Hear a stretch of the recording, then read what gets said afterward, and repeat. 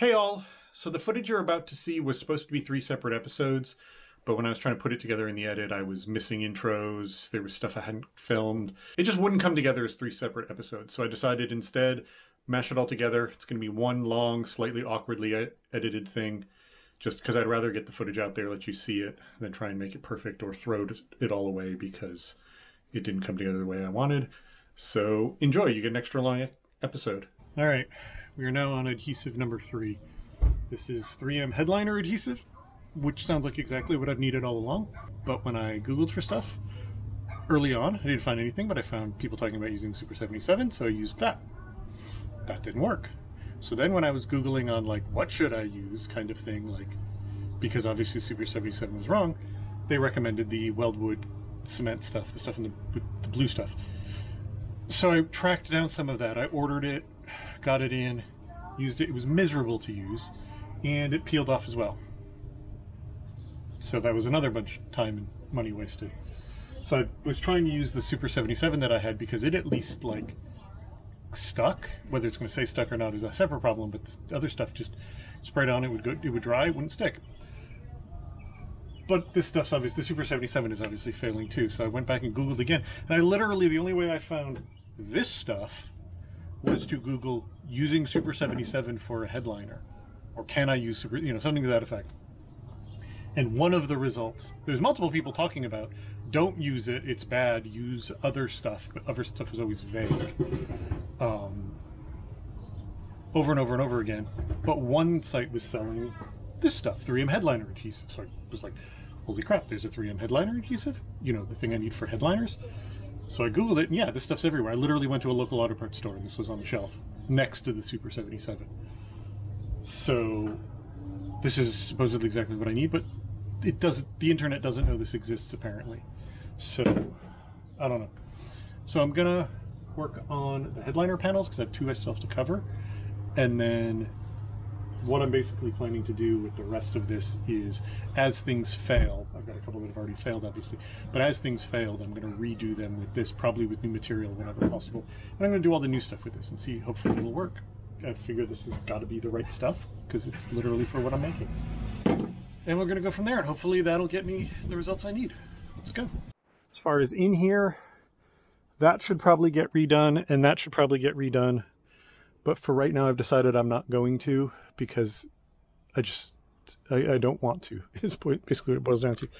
These 2 also really need to be redone because they keep peeling back up again.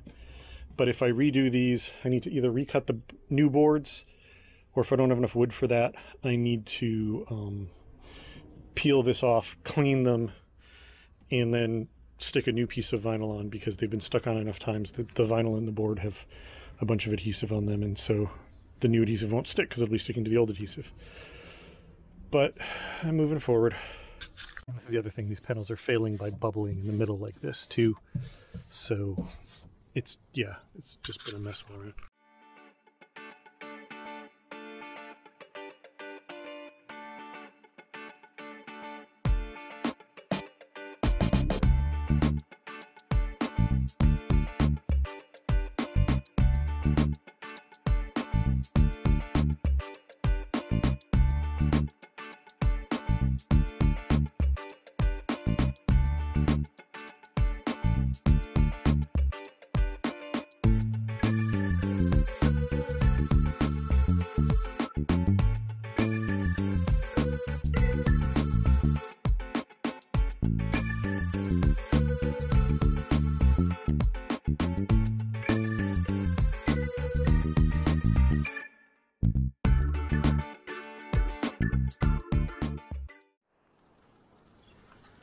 All right, there we go.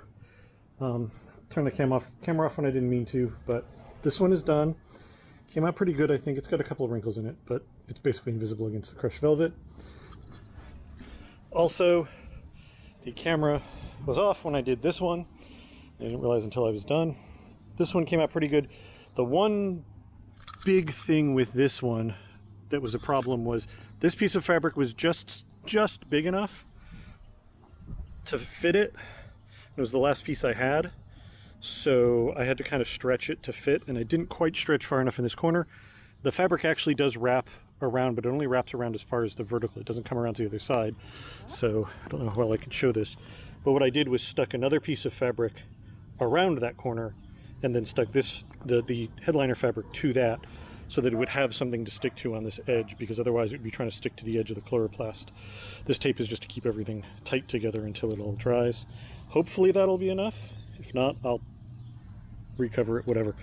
So these are done. These need to dry, and then I can try installing them, and hopefully they will work. I think I'm leaning now towards putting some reflectix up here, because I'm realizing this roof is warm. My long-term plan is to paint the roof silver, but for right now the roof is dark, so if I put some reflectix up in here, that'll help with heat in the van. And I haven't fixed the AC yet, so yay, let's help with the heat in the van.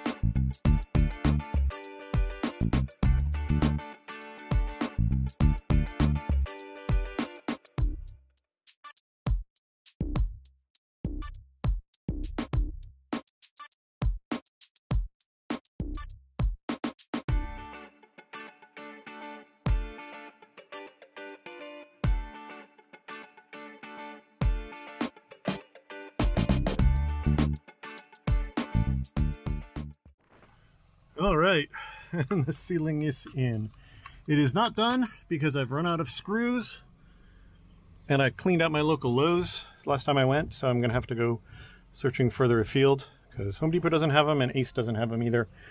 But it's in enough that it's supporting itself, even if it's not in properly. That panel does not fit well at all at the front, and at the sides it's too wide, and the front edge is shaped wrong. So eventually I will probably redo that one, but that's a very eventually, because I don't have enough of this to redo it. I can't show you it now because I covered it over. Well, you actually can just see, if you see that little bit of silver in there, what that is I missed with this screw, and badly enough that I couldn't just move it over and cover the hole with the washer. So my choices were to have a big ugly mark with another screw here, or what I did is it's like literally a section of an old yardstick that's screwed to the actual correct ceiling brace, and then this is screwed into it, and then that's screwed into it. There's a little bit of a gap here just because this edge is not straight. I think I may be able to loosen all of the, once I get this one solidly in, this is another one of those places where I need like a screw here, I need a screw here. Once I get this panel solidly in place, I think I'm going to loosen all the screws on the front one and just kind of try and force it back that tiny fraction of an inch to seal up that gap. But overall, I'm really happy with this. This is exactly as absurd as I wanted it all to look. What I'm going to do today is build the top platform for this. To do that, I got myself some of these red oak. These are actually stair treads because they were the best way to get a nice piece of red oak about the size I wanted. This is eventually going to go up there. I'm in this position where one on one side will be slightly too long and one on the other side will be slightly too short. The one that's too long is easy. The short one I'm just going to be cutting off enough that I'll have enough to just add a small piece to the end to make up for it. But what I need to do first is make a pattern because these shapes are so weird. So I'm going to cut out some cardboard and basically be taping it together, as well as some whatever else, to just however works best to make a pattern in here. And then once I get a pattern I like, I'm going to transfer it to the board, cut that out, fit it, make sure it all goes the way I want, and then I'm going to finish off the edges.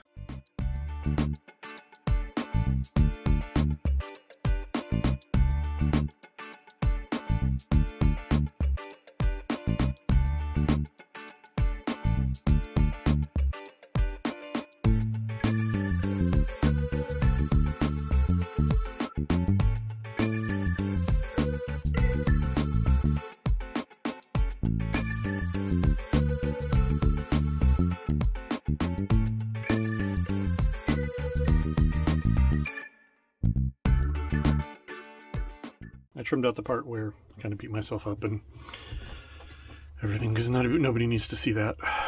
So this came out really badly. No other way to describe it.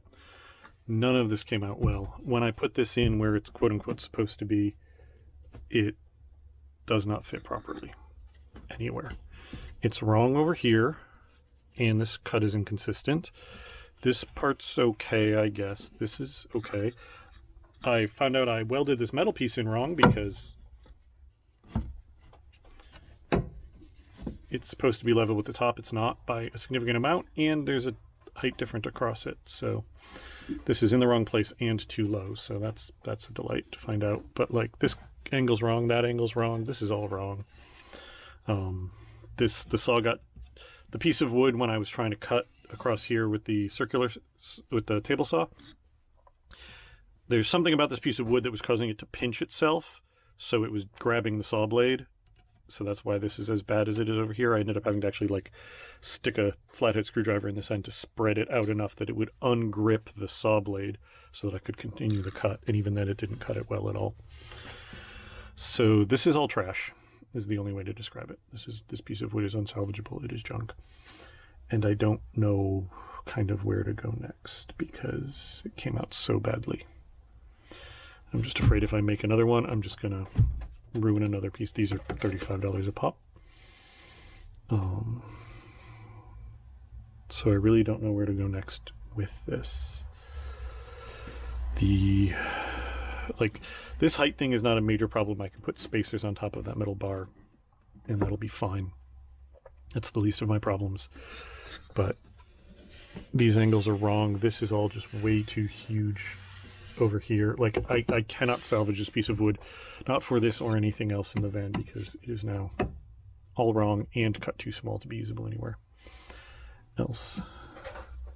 So yeah, I'm really not quite sure what my next step is. Okay, I have the germ of an idea of a fix for this, but what I'm rethinking this. I'm not gonna do this like this. I realized I have some Baltic birch left over from another project. If you don't know Baltic birch plywood, this stuff's really nice to work with. I don't know if you can see, this is a 1, 2, 3, 4, 5, 6, I think it's a 7 ply, something like, yeah, a lot of plies. And the good stuff, and I think this is the good stuff based on how much I paid for it, doesn't have any voids in it either. If you've ever worked with a piece of plywood and you have like knot holes where there's no plywood, they'll put those on the inner layers. These don't have that. So this stuff is super strong all the way through. So it is very strong at a much smaller thickness. The same thing in regular plywood or regular wood would not be as strong. They make furniture out of this stuff for this specific reason. What I think I'm going to do is, instead of covering this whole thing, because this is lower, I'm going to make a platform of just Baltic birch that just goes to the end of here. And at that point, it'll be close to level with the wheel well. It'll be close enough to level with the wheel well that I can fake it from there, because I'm going to be covering this, I'm pretty sure, in carpet. I still need to make an accurate pattern. So yeah, I now have a plan again of attack here.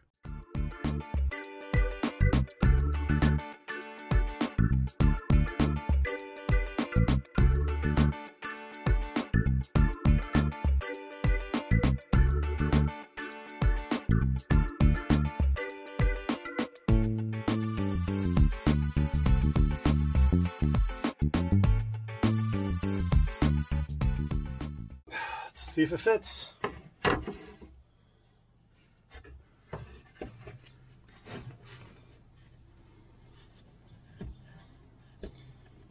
Yeah, I would call that a fit.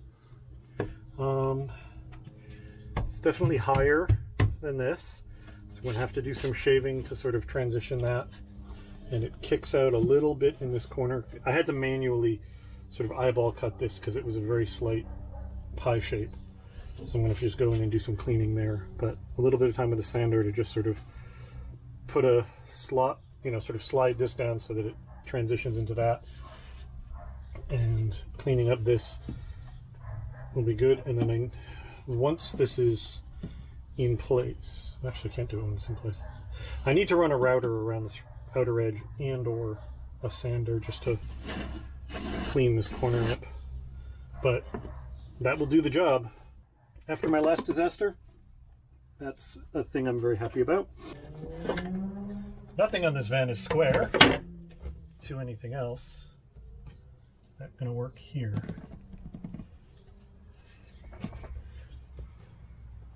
Yeah, that'll work here, I think. The angles on this corner are very slightly different, but not enough to be a big deal. Hopefully.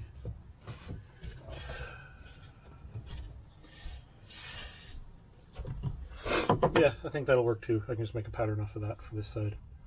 So that'll take care of that.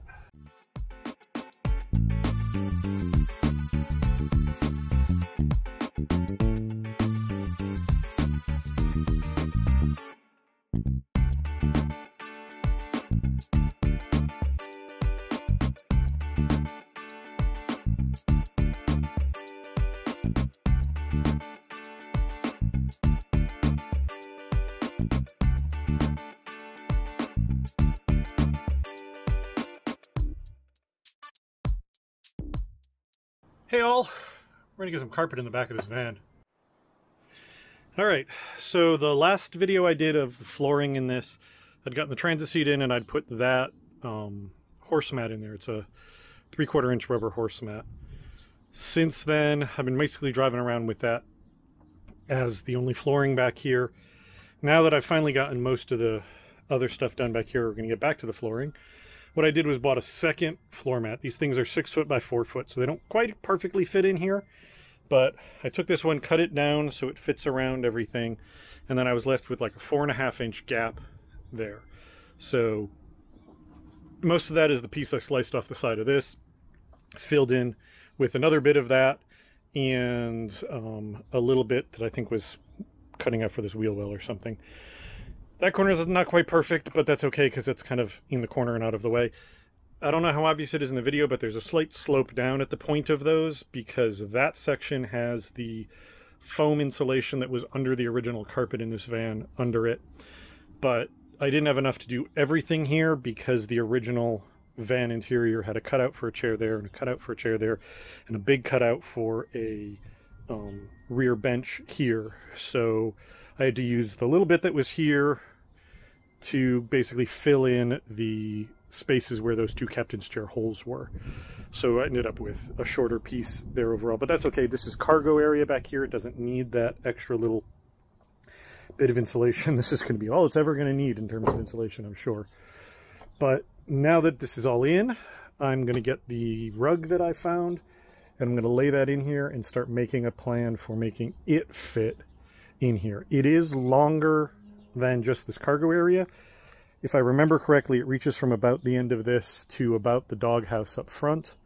So this will probably also be the start of working on the front area of the van because I'm going to have to pull those seats to get the carpet fitted. So I might as well start doing the floor up there and installing the new seats and whatnot. But the main priority of this video, even if I'm working on other stuff at the same time, is going to be showing getting the rug in here. Part of it's going to get wrapped around these areas, but I don't know exactly what or how until I get the rug in because I don't know how much material I've got to work with.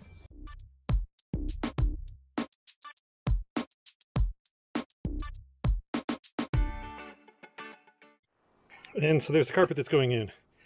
This is a really cheap one. It's the finest in $60 bought off Facebook Marketplace. Where is it? Belgian rugs. It is a Belgian rug, which amuses me to no end. But yeah, overall it fits pretty good. I was wrong. It's not quite as long as I thought. It's a few inches shy of the doghouse.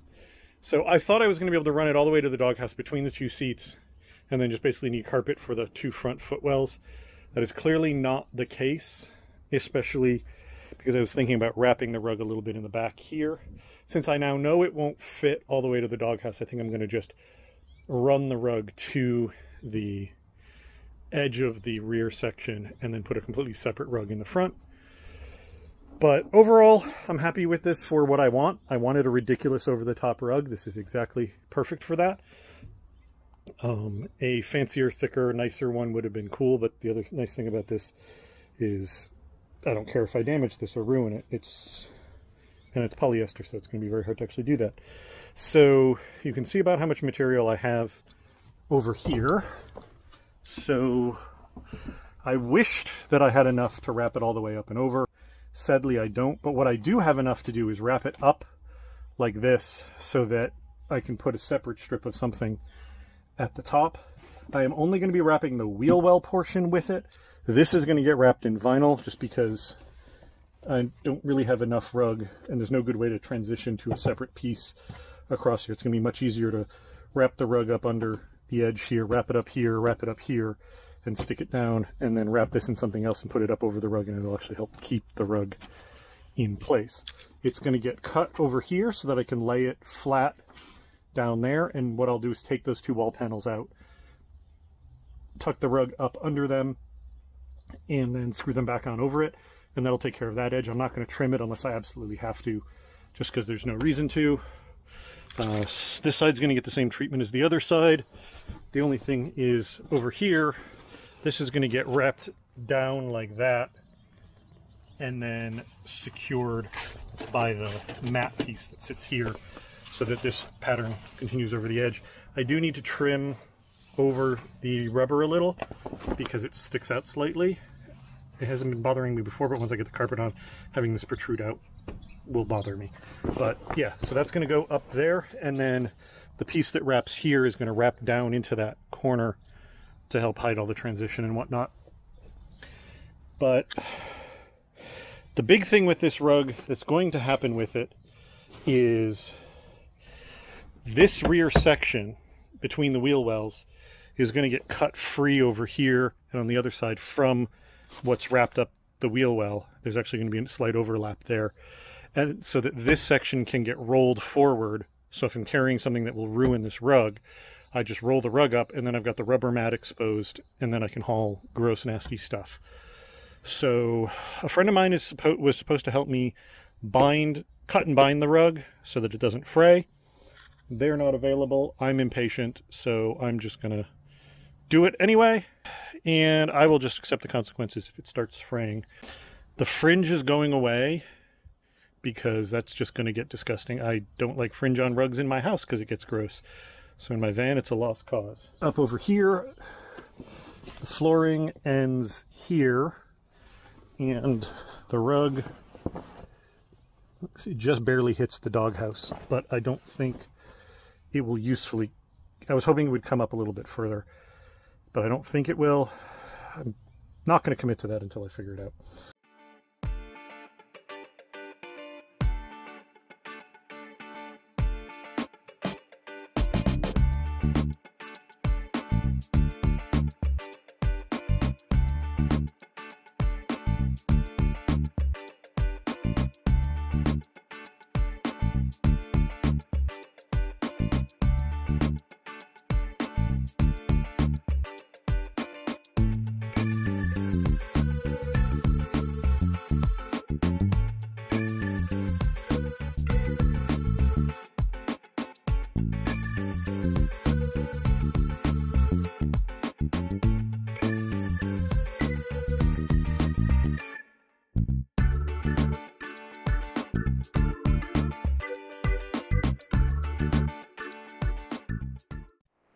All right, and there we go.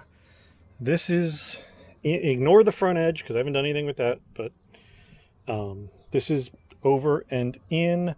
The process of doing this wheel well, the rug did pull and tear over here, so that's going to be a separate repair once I figure out this corner.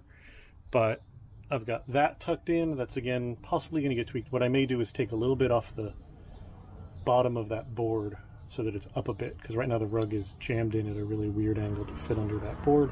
But for right now it'll do, and I have all the material still intact to make other changes. And then for this, that wheel well is covered and that wheel well is covered. as I'm sure was obvious in the video, what I did was sliced it off and then flipped it around so that there's a finished edge under here that won't fray, and then the edge that I'm going to be covering anyway got the more raggedy edge. These are pretty good. There's a couple of wrinkles just because it's thick material trying to go around multiple curves, but overall it looks good and it continues the pattern really well up the sides. I'm really happy with that. I'm still not sure how I'm doing the top. That rear sort of triangularish panel is going to be almost certainly the red vinyl, but I'm not sure what I'm doing to go up over the top there. So that's still in flux, but as it is, I like it. I cut the edge there and I cut the edge here a little bit high so that I have room to adjust it and also for it to be properly bound. Like I said, this tore over here, which is unfortunate, but I think that can also be stitched. And once the pressure is off right here, because this corner has been adjusted right, this should be able to hold together just fine. There's little wrinkles and bumps in it because it's not glued down, but it's fine. The back edge of it is wrapped around the rubber horse mat and tucked underneath. I think that'll hold it just fine, just with the weight of the mat. And right now it's still got the fringe on it, but I'm going to come out with a seam ripper at some point and seam rip all the fringe off. That's just not worth videoing because that is boring. So up front here, obviously I can't do anything until I pull the seats out. Now the other thing that I have to do is here is one, and then there's the other of the two tracks for the seat. What I'm just going to do for now, and hopefully it will be enough, is I'm going to put a slit right through the middle of this, and I'm really hoping that that's sufficient to be able to push the seat in and through and lock it. And then if this gets bound later, I'll bind it with a proper size of the rectangle there. But I'm hoping that that's enough, because that seat will also lock the carpet down in this area. But like, you want to talk about transformation of the area now. We've got the ceilings, we've got most of the walls done, and we've got the floor done. So as far as surface area covered, I'm way along. So that's pretty awesome. So here we go. Here's my vinyl and crushed red velvet lined van. Very happy with this. It's exactly as absurd as I had hoped for. Thank you all very much for watching. I'll talk to you later. Bye.